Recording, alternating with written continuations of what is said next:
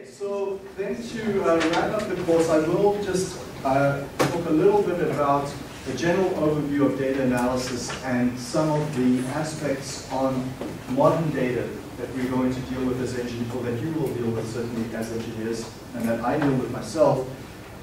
So to introduce that, if we switch, if you had a chance to download the slides before the class, that's great. If not, it's not serious at all. This is simply a very broad overview. Let's go to the new set of slides. But what I'd want to do is to introduce you to this topic. I'd have you discuss with the person next to you. Just think about this question for a minute or two. So let's just review where we've come in this course so far. In this course, we've looked at a number of topics. We started off by looking at visualization. Then we looked at univariate tools such as confidence intervals, means, medians, distributions, paired tests, unpaired tests. Then we moved on to process monitoring.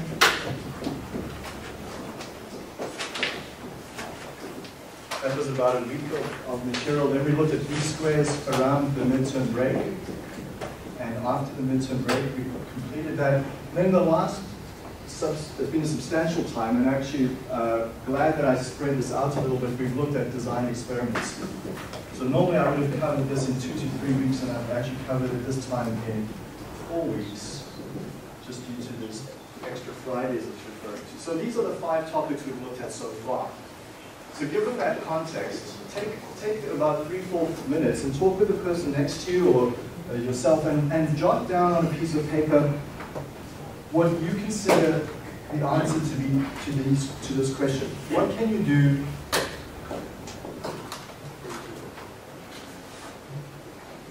with the tools you've learned in this course? What can you do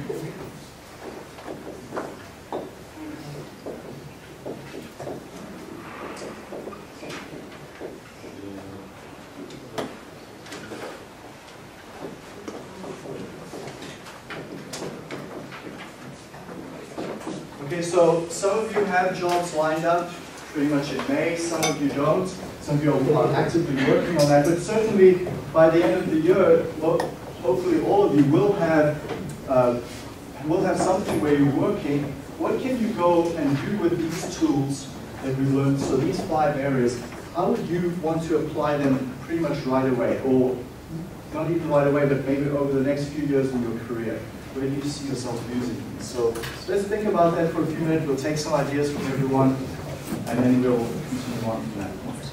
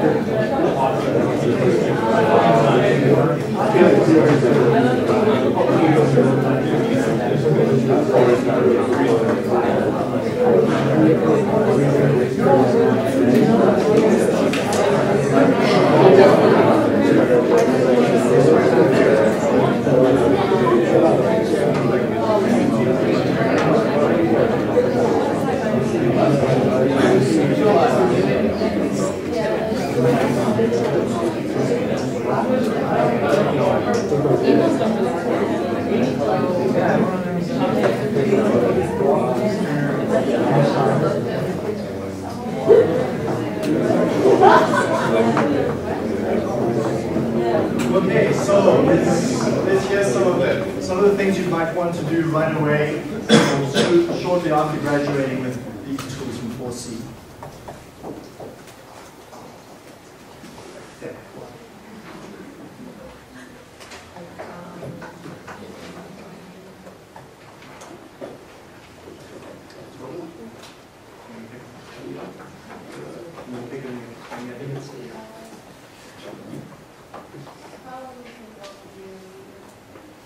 DOE. Okay, so DOE is definitely something that's easy to get going with. So mainly make sense of things if you're doing a set of plant data. Okay, so make sense of things. Given some plant data. Great.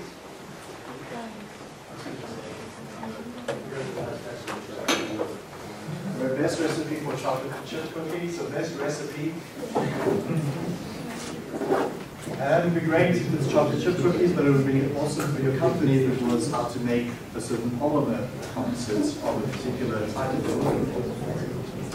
Just think like reevaluating upper and lower bounds, or like taking the average of the average, 1 point going out, or might not necessarily be talking about the system as an operator out to investigate. Okay, so just even maybe if I rephrase it, just better understanding of how to interpret it without bias. Being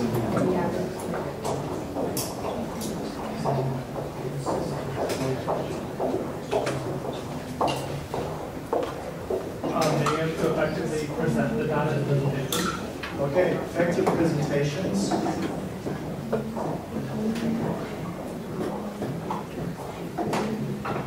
Okay, guaranteed you will come across some really, really awful data visualizations in companies. You're going to get a lot of information from operators and other people who may not using proper practices to change. Okay, so then identifying what has changed. Significant changes. Yeah. Okay, so what has changed in a significant manner?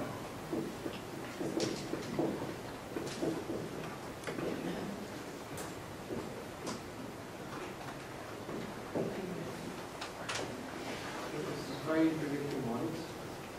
Finding predictive models.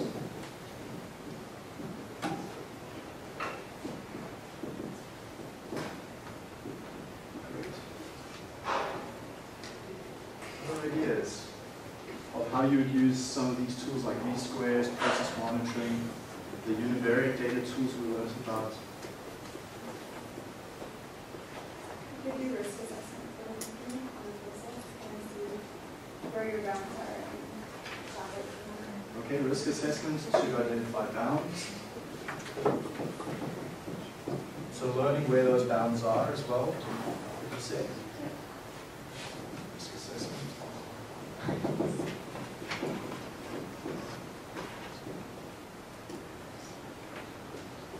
If you're working in pharma, I can think of developing stability indicating tests with some of the methods that we learned. So those stability indicating tests serve what purpose? For determining the expiry date. Okay. Of So pharma, for example, PG determine shelf life. So those are predictive models.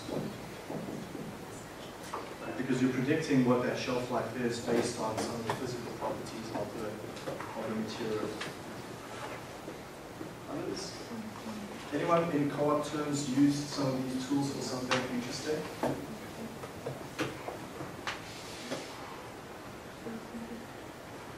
Okay, so these are some great ideas. I'm sure there's many more going around in your head. One way I'd like us to think about our data analysis is, let's take this to a slightly higher level. We've seen here and learned in 4C60 these 5 really good tools. Okay, so we've learned about data visualization, which is an incredibly hot topic right now. So the Harvard Business Review is just running a special month-long series on data visualization right now. This topic was almost non-existent 5 years ago. It was clearly recognized as being important, but it's just ballooned as being in the front of people's minds right now because of the volume of data we're dealing with, how to effectively visualize that. The univariate section has always been around. We've always looked at data univariately since the early 1900s. These tests, t-tests and so forth, have been around for as long as that period of time. Process monitoring, 1950s, 1960s, that really took off. Least squares, that's more than 100 years old. So that's substantial history over there. And DOE, something that's been going on for the past 80 years. Okay, so you can start to see where I'm heading with this. There's a bit of a gap between what we've learned in this course and what you actually need to be effective in today's world. It's not that we're shortchanging, it's just we don't have the time to teach you another course. Okay, so this is the base course on data analysis. There's a whole other section that's needed to deal with modern data systems. Okay, but these tools are not wasted on you. These tools are the foundation for any other data analysis that you'll be doing in the future. Will absolutely build on these topics. And the way I would like you to think about data analysis once you start working is not to think of it based on those tools or based on the buzzwords you're going to. So you're going to hear about these buzzwords: Bayesian data analysis, random forests, neural networks, PLS, PCA, data mining, Fisher's discriminant analysis, linear discriminant analysis. So all these tools are just different approaches to understanding data. But what I want you to see data analysis rather is, let's take a look at the objective we're trying to solve. So this took me a while to figure out myself. But once I started to see the tools as fitting into one of these 5 categories of the objective I'm trying to solve, then it becomes much easier to select the tool and actually understand what I'm doing with it. So the very first thing we try to do most often with our tools is just simply understand our processes. And that's going to be the first thing you will experience when you start working in a new company. The process is likely going to be unfamiliar to you. We do not teach every single flow sheet in the undergraduate course here. And even if we did, it would never be at the level of detail that would be required for you to be effective in the company you're working at. So you're going to have to really get into the data to improve your understanding of what's going on in that process. So this was actually mentioned over here: better understanding of the data, to see where things lie. This one here on risk assessment, where the bounds are, that's also part of learning about where my process is, what my process is doing. Okay, so we've looked at a few tools for that. We've looked at data visualization. That's going to help you actually understand what's going on in a fairly large data set. DOE is a really, really important tool to improving your understanding of the process, by finding out which variables actually have an effect on the process or not. So someone might come up with some new method, a new technique in a few years' time, or some latest statistical buzzword and say this is going to help. But you have to recognize that there's other tools that you've already learned about that can help improve your understanding of the process. Another one that should be there that you can add is least squares. Least squares is a great tool to understand your process, right? Interpreting what that slope coefficient BA or BB means in the least squares model is telling you how much the change in that variable will affect Y. That's learning about your process and understanding which variables have a significant effect and which don't. Okay, so the next major area I see from data analysis is simply troubleshooting problems. So I can pretty much guarantee that most of you, for the rest of your career, will just be doing 1 and 2. 3, 4, and 5 happen less often. Okay, but definitely 1 and 2 is something that every engineer is doing, especially number 2. Most of your time is simple troubleshooting process, figuring out what's gone wrong and fixing it up. Every job I've worked in, that's been the most of my time is spent doing that. And then if there's been extra hours, you can develop systems here in 3, 4, and 5 to help number 2. But most of the time, you're simply running around, figuring out what's gone wrong, diagnosing the problem and making changes to the process to get that problem out of the system. So we can use monitoring charts, data visualizations that are very effective. This idea, what has changed, is exactly what troubleshooting is. So troubleshooting is your process is operating normally, something's gone on, and you're seeing a problem in your quality, or you're seeing a problem in certain variables on your process that have moved around. Have they changed in a significant manner? Finding those that have changed significantly versus eliminating those that haven't changed is a big, big issue. So I'll show you a great example of a company that had 500 variables.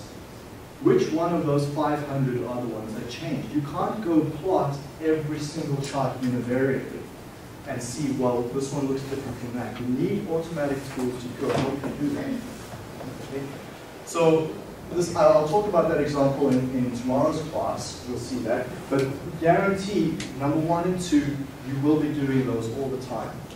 And to help you troubleshoot your process, tools like process monitoring are incredibly effective. Okay, so that implies that you have a monitoring system in place already. But what I mean by that in step 2 here is, how do you interpret those patterns in the monitoring chart? How do you interpret the patterns in the data visualization plot? And help you to guide to come to an answer of what's actually gone wrong. The next one is predictive modeling. So if there is a third one that many of you will be involved in, it's that one. We do need these predictive models in our companies. They save us a lot of money because we do not have the ability very often to predict, to measure those Y variables in real time. So many Y variables that we built our models for are difficult to measure. It will take a long time to measure. So there's this one assignment example where we were predicting short chain branching in assignment 6, or the melt index. I forget if that was assignment 5 or it was in one of the requests. So we looked at those two before. So being able to predict those hard to measure values in real time from our data are extremely valuable to us. We can make quite a bit of money by building what we call a soft sensor. So this is a software sensor to predict in real time what those Y variables are. And then the most effective way of using those models then is to apply feedback control. So once you've made your Y variable prediction, then you apply feedback control to adjust your process to keep that Y value on target where the company requires. Okay. The next two we will see from time to time. You'll certainly have to use these tools even though you don't build them yourself. And that's a process monitoring system. So likely you may not build a process monitoring system yourself. You've had this experience of doing so in assignment 4. But most of the times you put your data into some pre-configured computer software and it builds the monitoring system for you. It finds the limits, you pick the chart type that you want.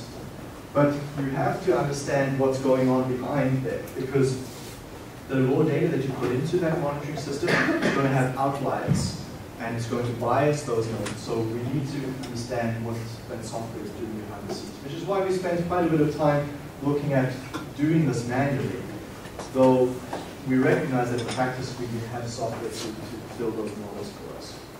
And then the final way of using or extracting value from our data is probably the most powerful one available to us in terms of dollar value that you get from it. So these other ones over here are incremental dollar values, but this fifth one is substantial dollar value. So the jump in profitability in implementing these is really, really high. And the nice thing is about this, there is no modern buzzword statistical tool for it. The only ones that have survived and still remain the most effective way is design experiments. There is one, PLS, partial least squares, is one tool that has started to become very useful for process optimization and improvement. Okay, so for any of you taking grad courses here at Mac, next year I'm teaching that latent variable course, the PLS and PCA, 700 level course. If you're still around at Mac, feel free to come sit in on the classes or watch them online. But I just found out last week that I've been asked to teach that course again, and we will definitely cover this topic here of PLS and combining PLS with design experiments to make our processes extremely fast. So when you think about data analysis, I want you to think of them in these 5 categories. Don't think about data in terms of the tool. These are just tools. Okay? And we've learned 5 very simple tools.